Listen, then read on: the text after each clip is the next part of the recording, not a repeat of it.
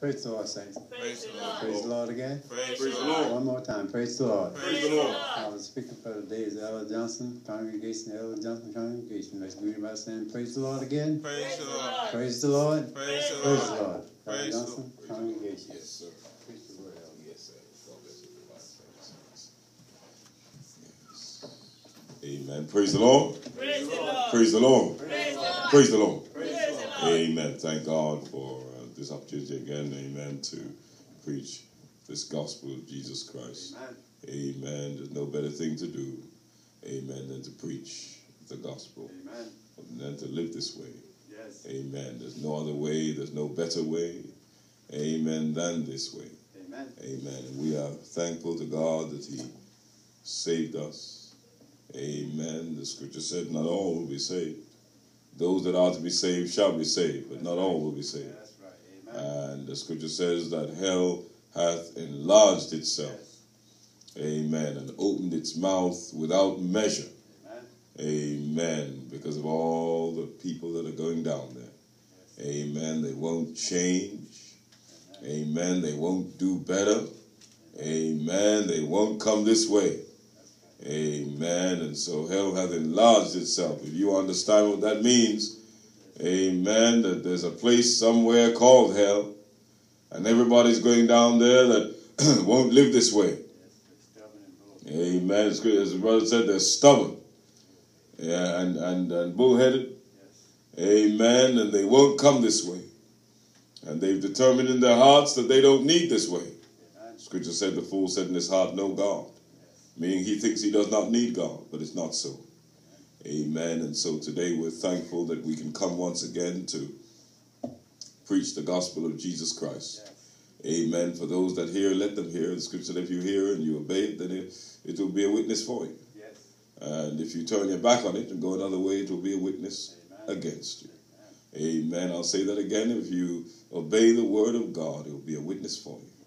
If you turn your back on it, it will be a witness against you. And so this morning, we're thankful to God once again that we can come to call upon the name of the Lord Jesus Christ and to preach the gospel. Amen. Let's just sing that song, When Jesus Lived.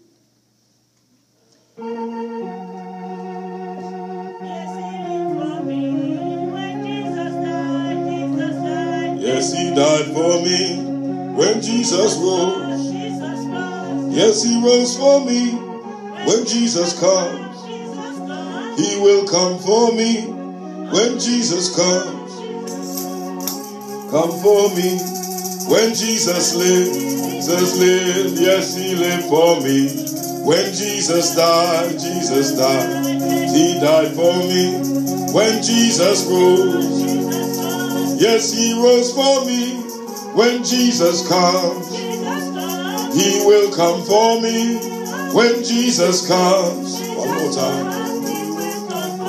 Oh, when Jesus lived, yes, he lived for me. When Jesus died, yes, he died for me. When Jesus rose, yes, he rose for me. When Jesus comes, he will come for me. When Jesus comes, he will come for me. God bless you, young man. Just let you know where we are in Jesus' name.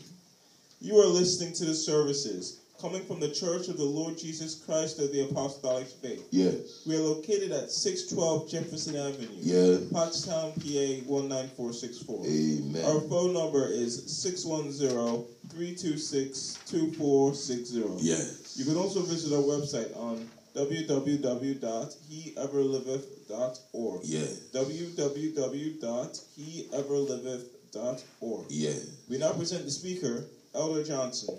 Hear ye him. Yes. Amen. God bless you again. Jesus is coming soon. Amen. Amen. They don't believe it. They don't want to believe it. Amen. They want to live anyhow in the world. They want to walk anyhow in the world. They want to do what they want to do. Amen. They've taken the gospel and turned it inside out, upside down. Amen. They've preached it the way they've seen it. Amen. They've preached it the way they think it should be preached. Amen. Not the way it's written.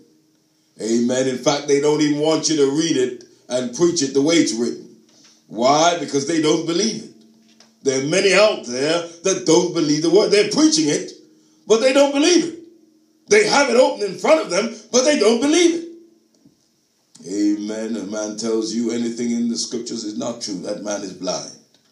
Man tells you anything in the scripture is not right, that man is blind. Man tells you God didn't know what he was doing, God, that man is blind. Because every time he tells you that the scriptures are not right, he's telling you God didn't know what he was doing. Amen. That's what he's telling you. God didn't know what he was doing. Somehow he gave us a book and it was written and man got into it and changed it. And what we have left is something that is corrupt here, corrupt there. And I heard one say, well, the original Hebrew was corrupted by man. And man touched it here and man touched it there. None of it's true. Man is blind. Any man that questions the word of God is blind. Any man that speaks against the word of God is blind. Any man that tells you the word of God is not accurate is blind. Any man who tells you the word of God was misinterpreted was blind. Somehow that the man did not know what God meant. Somehow he changed the meaning. Why do you think Jesus said what he said? I want you to go with me to Acts chapter 2 and verse 38, my brother. We begin there, we end there. Amen. Amen. I want you to go there for just a minute.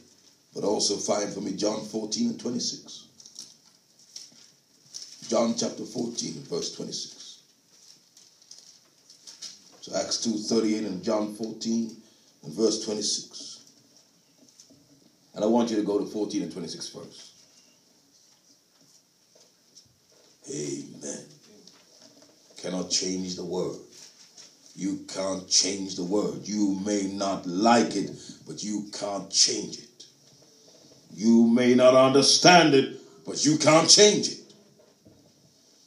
Amen. No scripture is of any private interpretation.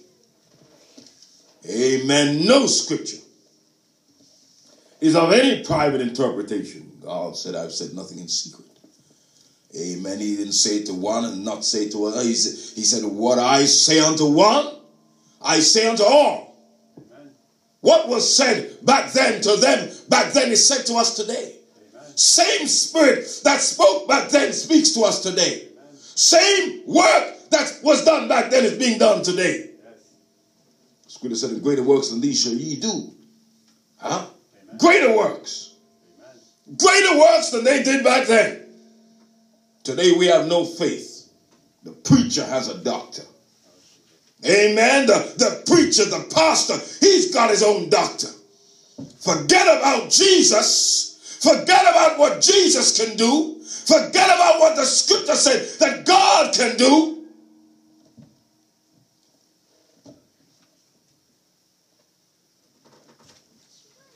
We have a song that says, let's see what God will do. Let's see what God will do. He can move the mountains. He can calm the seas. Let's see what God will do. Let's see what God can do. Let's see what God can do. He can move the mountains. He can calm the seas. Let's see what God can do. The preacher has his own doctor. That man standing up there, he's preaching faith, but he has none. He's telling you how to get there, but he doesn't know how to get there. You got to understand the word. You've got to come out from under that lying preacher, that lying apostle, that lying prophet. You better understand the word. We sing that song, let's see what God will do. He can calm the seas. He can move the mountains. Let's see what God will do. What is there that God cannot do? If you believe it. Read there for me, John 14:26, my young brother. But the Comforter. But the who? But the Comforter. Okay. Who is this Comforter? Huh? What is this comforter? What's he talking about? Huh? When you get to Peter, it said, well, if you repent and you're baptized in the name of Jesus Christ for the remission of sins, and you shall receive the gift of the Holy Ghost. Who is the comforter? The Holy Ghost. That's who the comforter is. It is the Holy Ghost. Read on, brother. But the comforter, yes, which is the Holy Ghost. That's what it tells you. Tell who he is. Which is the Holy Ghost. That's right. Which is? Which is the Holy Ghost. All right. Read on. Whom the Father will send in my name. Who's going to send it? Whom the Father will send. Well, that's what Jesus said. You can refute it all you want, but that's what he said. Amen. Read that again. Which the Father? But the Comforter, yes, which is the Holy Ghost. Which is the Holy Ghost. That's what it is. That's why we go to Acts 2:38 and we tell you how to get there. I heard a man say, well, you don't need to baptize in water. And that Jesus didn't baptize anybody. That's what he said. He said Jesus didn't baptize anybody. So there's no need to do water baptism. If Jesus didn't do it, why are we doing it? I'm going to show you why. Read on there, brother. But the Comforter. But the Comforter, yes, which is the Holy Ghost. Which is the Holy Ghost. Whom the Father will send in my name. Whom the Father will send in my name. For those of you out there who are telling the people, you need me to get to God.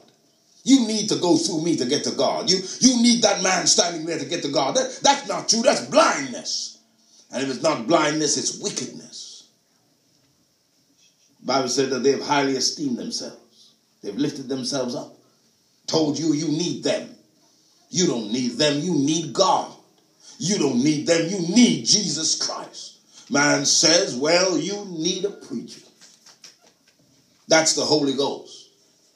That's who's speaking. That's who's meant to be speaking over the roster. Not just anybody.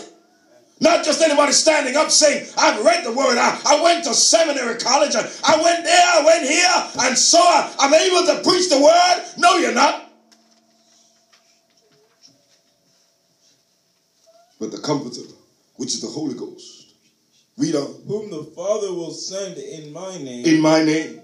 He shall teach you all things. He shall teach you all things. That's why you need that.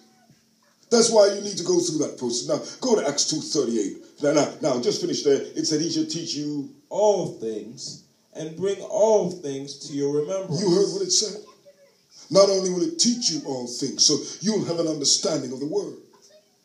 You get people out there who don't understand the word, but they're preaching the word. I heard him, as I said, the man, he wrote lovely commentary. But it's wrong. It's nicely bound. It's nicely written. But it's wrong. Man has a good name. People look up to him. But he's wrong. Amen. Doesn't matter what you want to say. Listen to me now. You can understand the word. Man tells you can use the thesaurus in the dictionary to understand the scriptures. He's wrong. He's blind. How can you use a man's book to understand what God is saying when God said, my thoughts are as high above the heavens as above your thoughts. My thoughts are as high above the earth.